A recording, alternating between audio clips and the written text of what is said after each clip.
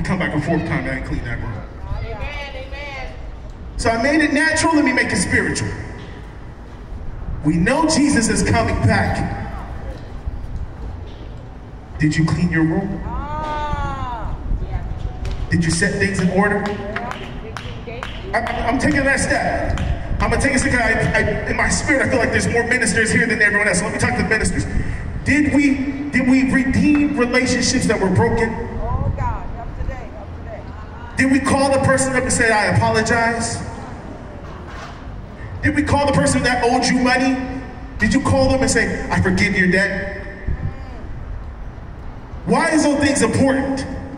Because if there's like a distraction between us and other people, how do we then teach them about Christ and him coming back if they're already holding up a barrier because we have discord?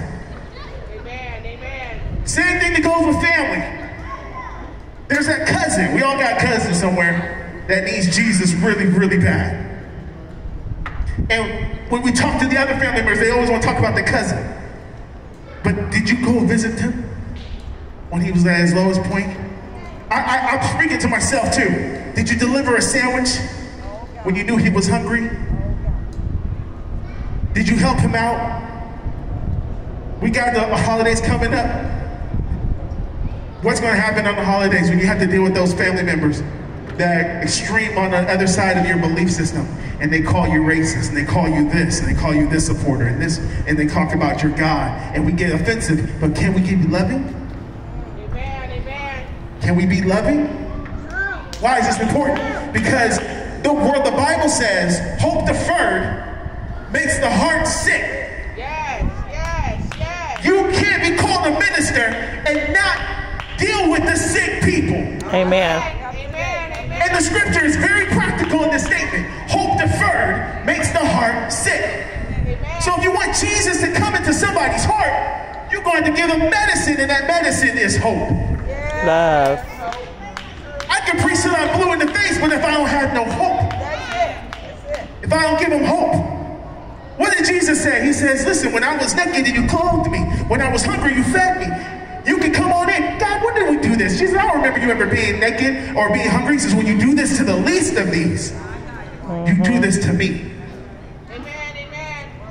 We need to give people hope. Always. Now I'm going to add this last thing. I'm going to do my song. How can you, but for a lot of people, I'm going to say this. How can you then give hope when you are hopeless?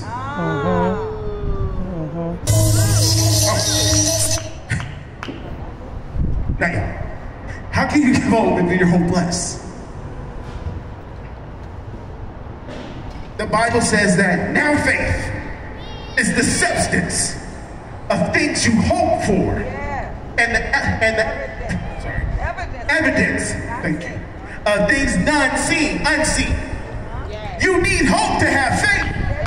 You can't be hopeless and ask for faith. It's one of the ingredients of faith.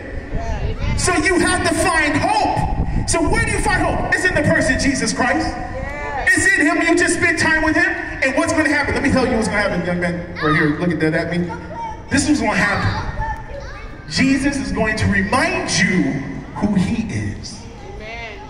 And then he's going to remind you of what he told you to do. See, we think Jesus is going to give you a new assignment. Jesus is not going to give you a new assignment. He's going to refresh the one that you passed on. There it is. And he's going to like, okay, you got it? I'm kind of ready, Jesus. All right. Now, remember when I told you in 1999 that you were supposed to write this book? Here's the book. You ready?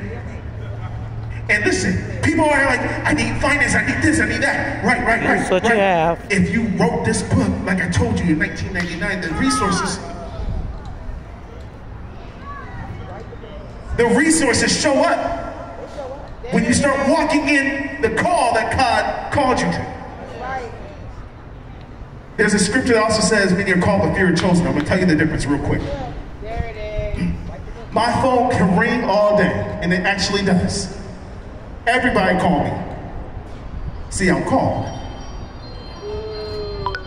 Chosen is when I pick up and say hello. I chose to talk to that person. So a lot of people believe called chosen means that Jesus is selected, goes, called, chosen, called. Nah, son, he calls everybody. But who chooses to answer the call? So this last song is called Hope. I want this to dig deep into your spirit. We need hope in our lives, we need hope in this country, but if it doesn't start here, it ain't going nowhere else.